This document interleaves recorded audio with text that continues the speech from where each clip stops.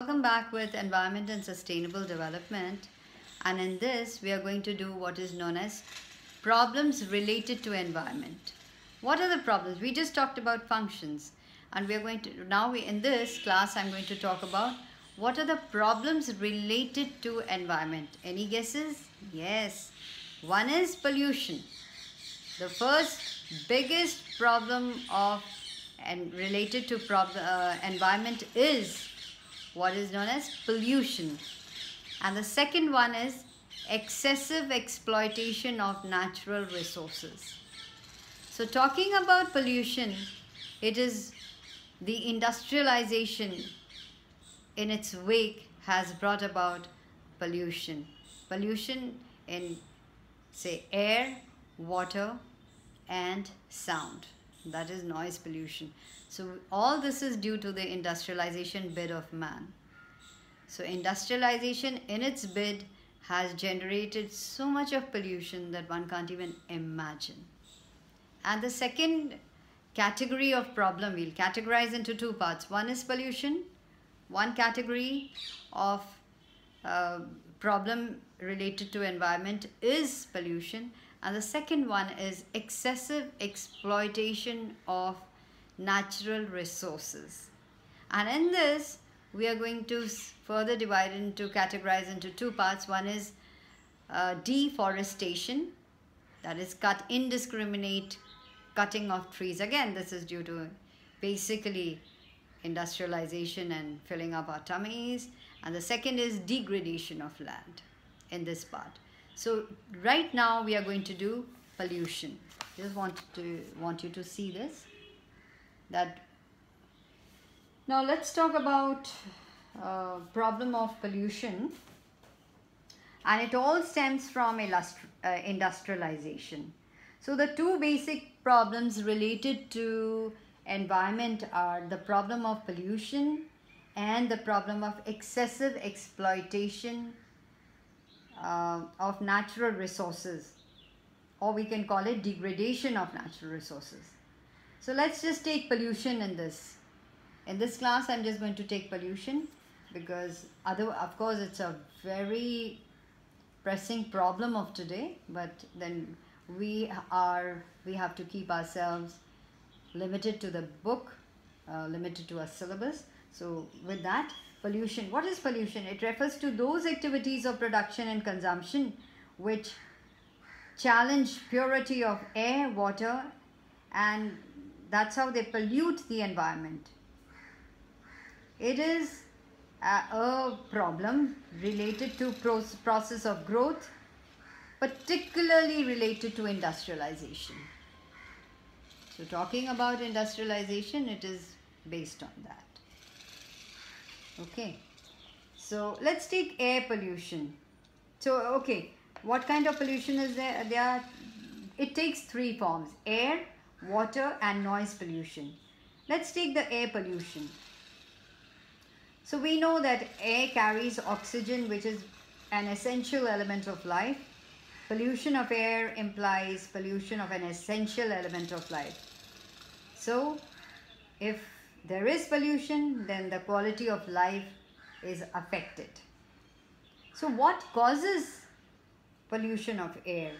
It occurs due to the presence of pollutants in the air, and these could be poisonous gases such as carbon dioxide, carbon monoxide, and these remain suspended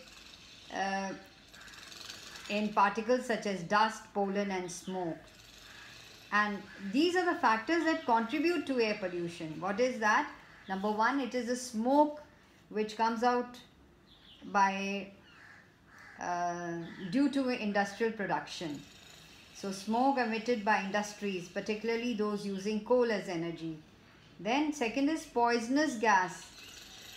That is particularly when industries which make plastic and leather, and in the process of chemical treatment of the material. So a lot of poisonous gases are emitted. And of course, in industrialization, we have so many motors on the road, motors running on the road. It could be cars, scooters, trucks, buses, and all of that. So these uh,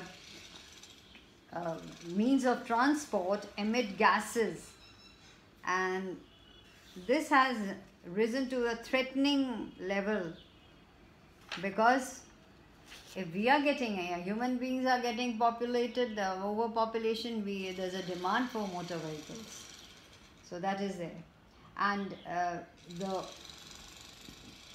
direct result of air pollution is that it causes hypertension, asthma, respiratory and cardiovascular problems, and these are deadly diseases. And let's come to water pollution. Like air, water is also an essential element of human life, and its pollution is equally serious. So when you're talking about pollution of water, we talk about contamination of water. So, and contaminated water spreads diseases like diarrhea and hepatitis. So what are the factors contributing to water pollution in India? Again, let's point out to industries, industrial wastes, particularly of those using chemicals as input, which are or dyes which are sent into the rivers. The fish have them, we eat those fishes, and the animals, whatever, and then the chain goes on. Then we also have agricultural runoff. That means we are using a lot of pesticides and insecticides with the new agricultural policy that was introduced, and all this, the water that from the land, it runs off into streams and rivers, so that too brings about water pollution. Then domestic sewerage that flows into streams and rivers. So we do have a lot of, in big towns, we do have these treatment plants for sewerage, but mostly we don't, and it is sent directly into the streams, and they go join the rivers. And then you have another principal factor that contributes to water pollution in India is the thermal powerhouses discharging ash mixed with water. And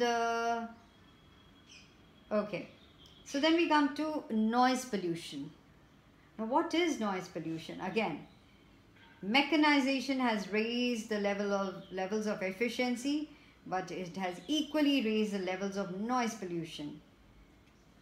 Millions of vehicles are fitted with loud horns and noise generating engines that go around the roads, and excessive noise causes irritation, and it fatigues the mind and the body, and accordingly quality of life deteriorates and efficiency is reduced. So where does the pollution come from? Sound pollution. Sound produced by machines and in industries, sound produced by cars, trucks and other means of transport, sound produced by machines in construction workers. So what sound? It's not the sound that is irksome. The chirping birds and things like that are sweet to the ears, but unwarranted and unwanted sounds, like for example say loud music, then anything which is honking, and all this which affects your being. It's like a social evil, and it has been the World Health Organization says that the safe level of sound should be 55 decibels during daytime and 45 decibels during nighttime, and there are places where no machine is allowed to operate at night, or at least the industrial areas are far away from dwellings where the human beings stay or their colonies are there. So we have to look at this, and basically, if it is very important to take care of this aspect of the problem which is connected to pollution.